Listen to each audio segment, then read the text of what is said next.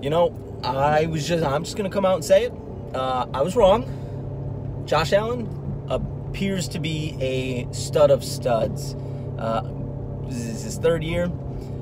Going into the draft, I literally thought he was going to be the worst career of the 5 first-round quarterbacks that were selected. Lamar, Baker, Rosen, Darnold. I thought Josh Allen was going to be the worst just because accuracy was an issue. He was just an athletic guy who could throw the ball a mile, but wasn't super accurate. And I just didn't think that was going to translate for an extended period of time in the NFL. It wasn't going to translate to a 10-year career. But I'm here 3 games into the NFL season.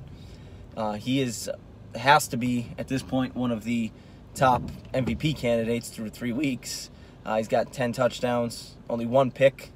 Really not turning the ball over. The Bills are 3-0. He let a comeback win this week. So, Buffalo fans, I was wrong. Got yourself a good one. Pretty much a stud. Who knew?